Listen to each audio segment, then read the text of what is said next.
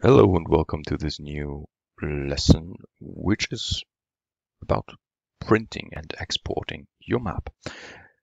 As you can see, I'm starting more or less with the setup from the previous session. So we have a lot of layers in there: roads and streets, rivers, surface water, and land use.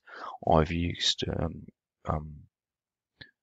a rule-based renderer for the symbology. So these are my rules. So I've added a new rule for rural and small. That means that I have area less than 605,000 square meters. And I have applied a simple fill combined with a point pattern fill symbology for the water, or for the surface water area. You can see it over here. I still have the rivers marked in blue. I have the roads and streets and the places according to our naming scheme. So how to create a print version or printed version of our map? First of all, you need to remember QGIS is, at the moment, it is a map canvas. So it is a composition of geometry, attributes, styles, and so on. And we could make a screenshot, of course, but a map consists of even more elements. It should have a title, some sort of legend, and so on. So therefore, QGIS comes with a map composer.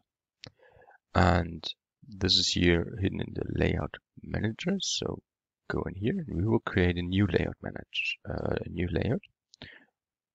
Type empty.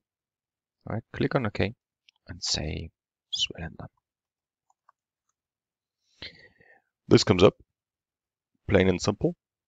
Dyna 4 page, horizontal, so not portrait mode, landscape mode. And there are some tools here. We will go through them, and there are some tools up and above. So this is just a piece of paper, right, at the moment. So we have a layout, we have some item properties, and we have some guides. Let's have a look on the layout. There's a snapping tolerance. So if we place something up here, it should snap to the items. Then we have an export resolution. If you would like to have quite high quality maps and prints, just increase this value. Could take some time then for the exporting to finish, of course, but it will be beneficial to the quality of the print. So what we will do now, we will create a new, or we will add a new map to the layout. Just click there. We will leave some space for the title and just click and drag the map. What it takes now is exactly it takes exactly the same layout we can see here and put it to the map. So let's go back to the Swellendam layout manager, and here it is. So we have our layers visible. There is a new item here called map 1, which has layout, item properties, and so on. The first thing we need to keep in mind, okay, well, if I see a map that is printed out, it should have a scale bar, something that makes it easier for me to read and understand the dimensions of the map, right? And the scale bar tends to have a scale. And now we can see that the scale is somehow crooked. It is 48,000 something. So either we will switch over to 50,000. Let's have a look in there. 50,000. Oh, we are zooming out a little bit, but that's fine for the moment, right? We can leave it like it is. Or we can go in to 40,000, right? It really depends on what you would like to see. If it's more about the surrounding of Swellendam in its location, then maybe go with a larger scale, like 50,000. If you would like to have an in-depth look on Swellendam itself, maybe go with 30,000, right? Just to make it more obvious what the map is all about. We will go for this example of 40,000, so we have some items from the surrounding on the map as well. But Swellendam is now in the upper left corner somewhere, but the map should be about Swellendam, right? So it should be somewhere in the middle. Therefore, we can use this tool called Move Item Content. With this, you're not moving the map frame, but you're moving the map content. It's a bit harder for beginners to deal with this. And you can see that the labels are still, or it still tries to place the labels. So I'm still trying to find the end of this surface water body. Oh, let's have a look.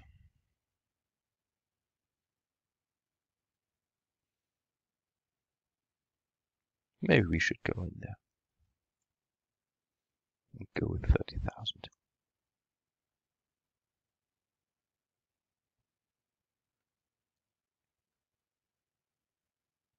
That was a mistake. Let's go with 40,000 and we're fine. So I will leave it like it is. It is just for showing purpose, right? And you should keep in mind, so if you switch here, look at the scale. The scale is changing due to the fact that we are trying to place it on a plane. So it's not static. Keep that in mind. As mentioned, we would like to have a title, right? Digital tank text function. Add a new label. Well, let's try this one, right? Now we can see that the label here is very small. We'll first alter the main properties, which is the text content, to swell them. Now we will change the item position and the frame. And we will adjust the font, right? So the font is now something like this. Let's try this one. Mona, bold. And of course, as it is a title, it should be big. Let's have a look here. Great, Swellendam.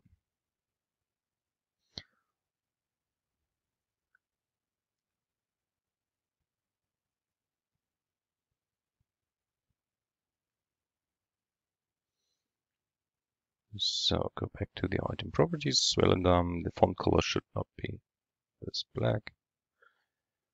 And vertical alignment middle, so the text is aligned inside the box in the middle and inside in the center. So let's have a look here on the alignment settings. These are alignments to the boxes. And so let's have a look here on Swellendam. We will align it to the left.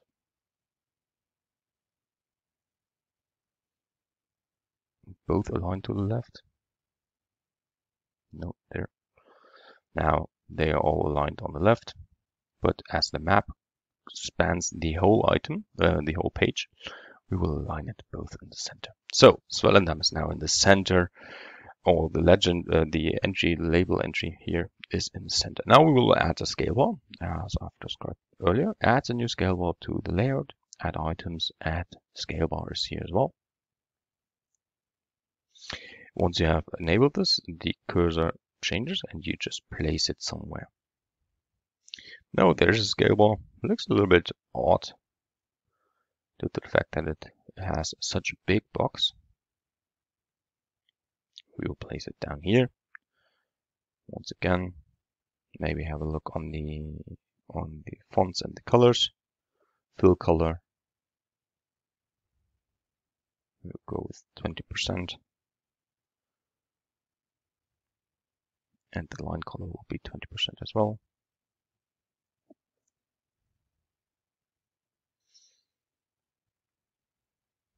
And there is our scale bar. And now let's go back over to the legend. Once again, I've chosen this entry, but you can go with that item and add legend as well. So this is a legend here. Let's go there. And now you can see that we have some items covered here. Some line items covered here. And something is odd here, right? I cannot resize the content. But let's first concentrate on the items. First of all, it is called auto update. That means it is always looking on the project and what layers are there.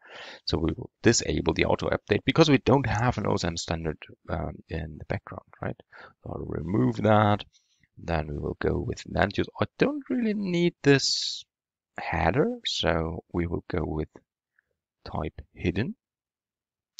And then there's rivers. Rivers I've added to the attribute or the feature counter in the legend item. And here I can just simple switch it off. I don't want to have the numbers of rivers here. And now this looks already quite good, right? So let's place it above the scale bar. And it should have a title, of course. Legend. So we have here now a legend item. We have a scale bar. We have a title. We have a map. What is missing? Well, sometimes you can rotate a map, right? So let's have a look here on the map. And here is the map rotation. Especially if you have some sort of items that are not placed.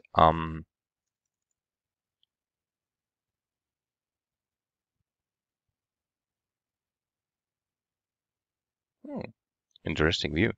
That are not placed according to the map orientation, so they are a little bit crooked on the map. You can play around with the map rotation and decide to rotate the map at its and once you have done this, you should still add somehow a north facing arrow that should be not that big, so that the user is able to identify where is north and where is south.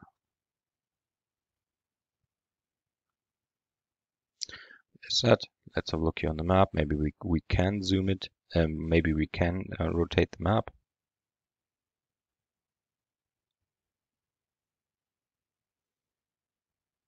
Oh, come on.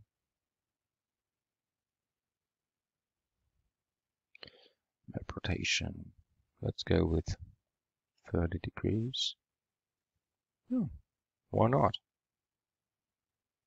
Right? No, I don't want to use this one. I would like to pan the map.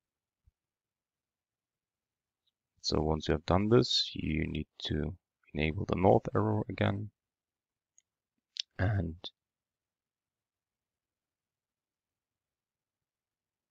go with this tool set here.